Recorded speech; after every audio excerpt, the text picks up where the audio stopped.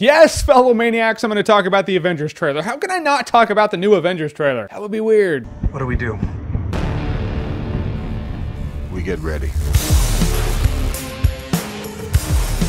So as many of you know, I'm a huge Joss Whedon fan. I love his work. I think he's one of the few directors who can take a plethora of different kinds of characters and put them all in one movie and make them all relevant. And it looks like he's gonna do just that. And I'm excited as hell. How can you not get excited for this movie once you see this trailer? I mean, this could be the shortest video I've ever done. I could just be like, yeah, all right, end. But I'm not gonna do that. We're gonna talk about it. So not only is it cool because this is the Avengers trailer, but you see Loki, and Loki looks badass, dude. He looks dark. It will be every man for himself.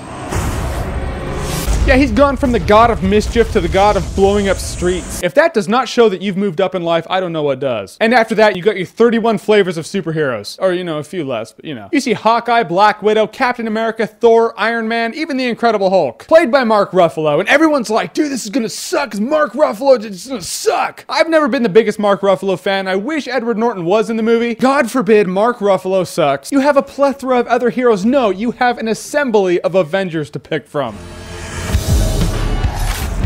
You even got Agent Coulson. Everyone knows Agent Coulson is an actual badass. You know, just pick your poison. Now, it's just a teaser trailer. You don't know much about the plot other than, yeah, it has Avengers. And you know, streets blow up. And that's always bad. Now, what I really liked is from what you can see in the trailer, the characters haven't changed. I was worried that Robert Downey Jr. wouldn't feel like, you know, the Tony Stark that we've all grown to love. I don't know why. It was a paranoia of mine. But he has the best lines in the trailer, which I'm not going to ruin for you. Just check out the trailer. You'll thank me. And I've seen some people comment, like, what, the Frost Giants aren't in it? Are you serious? It's a teaser trailer, dude. It's not going to show you anything. Last teaser trailer for a summer movie we got, Jim Gordon was just laying in a bed going, this showed more than that, I'm just saying. I'm glad I'm excited for this. I'm glad this trailer was good. I'm glad the movie looks good. I'm glad Loki looks like a badass, even though his hair is like long and nasty. He looks like Lionel Luthor season 3. Because we could have just as easily seen this trailer and been like, it was okay, it was alright. But this looks badass. I was really pleased with how last summer went. The summer of 2012 might slay all others. And if for nothing else, Scarlett Johansson, still hot. Even in slow-mo. Oh yeah. As my sexy Scarlett Johansson voice. And if you're not impressed by now, the last line of the trailer. If we can't protect the Earth, you can be damn sure we'll avenge it.